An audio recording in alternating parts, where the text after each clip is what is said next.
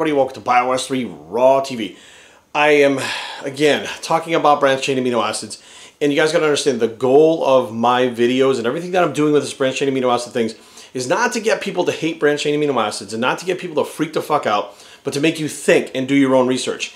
And, you know, the cancer video I made with cancer as a fuel for branched-chain amino acids, for some reason, and I don't know why this is, but people automatically thought I was saying cancer, BCAAs cause cancer. Like, I thought I explained it as clear as I possibly could, that I was trying to make a point that branched-chain amino acids are such an efficient fuel source as glucose that are turned into glucose, that cancer, which only uses glucose as a source of fuel, tears down muscle tissue, which is wasting disease, to get those branched-chain amino acids, and actually oxidizes more branched-chain amino acids, which means uses them more than the average person who is not ill. So it is a powerful conversion from branched-chain amino acids, which are amino acids, to glucose, okay? And that's the point I'm trying to make, because a lot of people still think, they'll say, Jerry, but branched-chain amino acids are essentially amino acids. So I take it after my workout, don't I just build muscle because it has leucine in it? I'm trying to explain to you guys over and over again, it's an energy source, okay? Leucine triggers muscle protein synthesis, but you need all of the essential amino acids, and branched chains are part of that. But it's not the only thing. If you're missing the rest of the amino acids, your body will not increase muscle mass. Okay, that's how that works. It's science, it's a fact, etc. CJ from Price Plow had actually sent me a message. He wanted to know what links I was using about the cancer and stuff. I sent them to him. And he mentioned that he didn't think that, like my original video didn't mention certain things that were in those articles and stuff. And I was like, that's right, because it wasn't really about those articles. It was just specifically to explain conversion from branched-chain amino acids, which are amino acids, to glucose. Like, I can't hammer that home hard enough because people don't realize that they're actually making energy from these branched chains still, despite video after video after hammering it home. It's still not understood, right? So I was like, you know what, right, I haven't talked about a lot of the stuff that was in there because I didn't think it was necessary. But what I did want to do tonight is, let me pull this up right now. So Dr. Serrano, you guys know him from John Meadows' videos, Mountain Dog. Very smart guy, doctor, MD. He's been doing a study, or a collection of data, I should put, rather than saying a study, about branched-chain amino acids and them causing diabetes.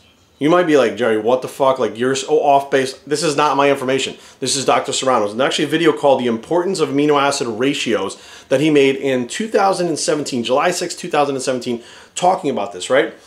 And I'll just do a quick kind of little thing that he wrote. The wrong ratios of amino acids increase mTOR, MTOR, which can lead to chronic inflammation.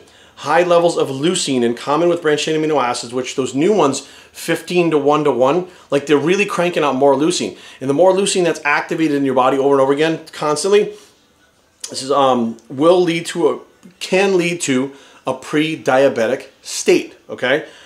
He said that he's performed thousands of patient hormonal blood work reviews each year to research the impact on the supplements, training, etc. So he's been doing this for quite a long time.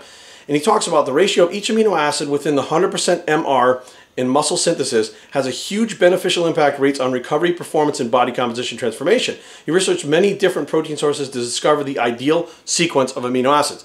While doing this, he realized that branched-chain amino acids in overabundance, and I think it's specifically the leucine, high amounts of leucine over and over again in your body trying to trigger that response, the mTOR response goes up, and that causes a pre-diabetic state. Now, I don't think many people out there have gone that far. I don't think many people have drank so many branched-chain amino acids that they've gone diabetic. I'm not saying that whatsoever, but interesting though, right? Nobody ever talks about that stuff.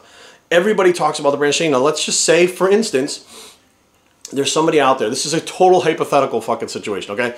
There's somebody out there, and that person is drinking the 15 to 1 to 1, right? And they're doing 20 scoops a day, and they're doing 3, you know, they're flavoring their water with it. They're taking it before they work out. They're taking it after they work out, and they do enough of this for a long enough period of time.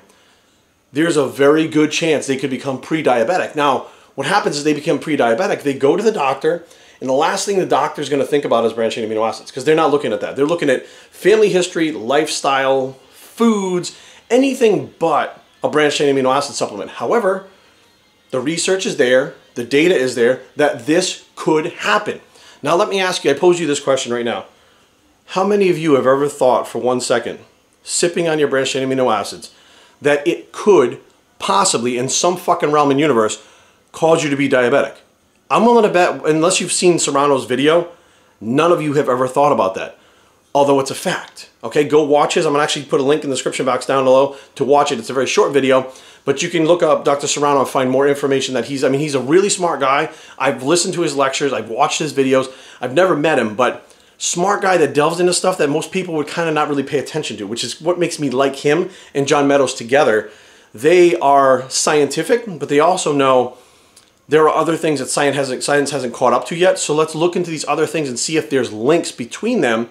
And let's see if there's actual scientific studies that back them up that may not have been the focus of the studies, but they found out this information anyways, and it's not really paid attention to because the study was about something else and other information was found. And that wasn't really followed up on, which is another thing that, again, people don't do. They're looking for the general information about that study, but not the other things. Like people will say, you know, this doesn't have that much impact on blood sugar, but it still has an impact on blood sugar. So what people see and compute when they read that is, doesn't have an effect on blood sugar. No, it says it doesn't have much effect or has minimal effect on blood sugar. However, it does affect blood sugar. So when you say to someone, this affects blood sugar, they go, no, it doesn't. Studies say it doesn't. No, studies say it does, but it doesn't affect it that much. However, there are individuals that have predisposed conditions that it could affect and could affect bad. But because the study said it's minimal effects, people read that and then kind of move it around in their head a little bit to be no effects on blood sugar, which is not the truth. So now all of a sudden we have this information spreading, and although it's scientific partially, it's not the full truth. Like so many times I have said something on camera and people have been like, well, Jerry said this. I actually didn't say that. I didn't say branched chain amino acids cause cancer. I didn't say that one bit. I said they're a fuel for cancer, and if a cancer uses those as the only source of fuel is glucose, what do you think your body's going to do when it converts those amino acids? Use it for glucose, and it's going to slow down using fat for energy. Like, and people literally heard me say it causes cancer. The basketball is not cardio. People literally heard me say basketball is not cardio for anyone. Meanwhile, the people that argued with me actually have clients. Their clients contacted me, okay? Sent me the emails. I have the emails myself of them talking to the trainer. And the trainer was like, you're playing basketball and you're on the basketball team, but it's not enough cardio. You've been doing it long enough to where it's not that effective. Now we need to increase cardio. And this trainer gave and prescribed cardio to his client, but then made fun of me and bashed me and talked shit about me. However, did the exact same thing I was talking about. Like, it boggles my mind how people can look at, you know, a title of a video and that they just look at the title and they automatically make up what's in it in their head, or they listen to what I'm saying and they're so amped up by the fact that the title rubbed them the wrong way, but they're not actually listening to what I say. So hopefully you guys understand now that this is not about damning branched chain amino acids. It's not about getting them off the market. It's not about anything like that. It's about actually putting out information that nobody's really talking about. You know, and I'll be honest with you, 10 years ago, I didn't give a fuck. 5 years ago, I didn't give a fuck. At 42 years old, I'm starting to look at things and say, okay, health-wise, what can this do? Yes, I put all kinds of drugs in my body. Yes, I did all kinds of shit. My body was a playground for fucking years. However, it's not anymore. Like, my top priority is being healthy and enjoying my fucking life and having a good sense of everything that's going into my body so I can have a better quality of life for a longer period of time. My priorities have changed, and you're seeing that through this. Like, yes, I want to be in shape. Yes, I want to be stronger. Yes, I want to be me. But I also want to be aware of everything that I'm putting in there because I realize there's a lot of stuff that I wasn't paying attention to that many of you are not paying attention to. And that stuff can mean something to somebody. If you're the predisposition for this, for becoming pre-diabetic, if you have a predisposition for cancer and you're taking branched chain amino acids, this counts for you. If you don't fit in those categories, just blow it off. Just blow it off like it didn't happen. Just be like, I don't even give a fuck. Fuck you, Jerry. I'm a bodybuilder. I don't even give a shit. But those of you out there that are being lost and like slipped through the cracks and people are not giving a fuck about you, this one is for you. BioStrengthTraining@gmail.com. Leave comments down below, but don't fight. www.biostrength.com is the blog. So this one's for you, Bicep, and we are